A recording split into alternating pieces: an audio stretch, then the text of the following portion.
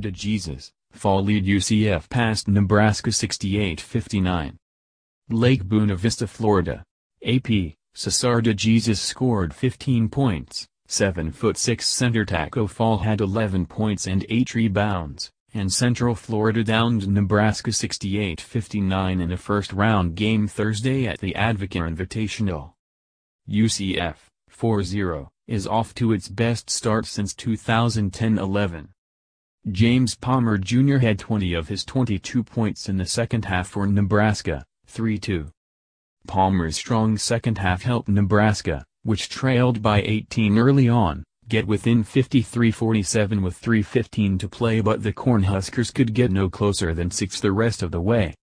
DeJesus scored 10 and Fall had 9, including a slam that came off a nifty move into the paint, as UCF went ahead 36-20 at the half.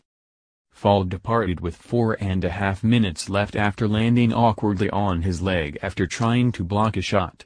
He was able to return in the final minute before intermission. Fall got his lone second-half basket with 1:15 remaining, a slam that made it 60-51.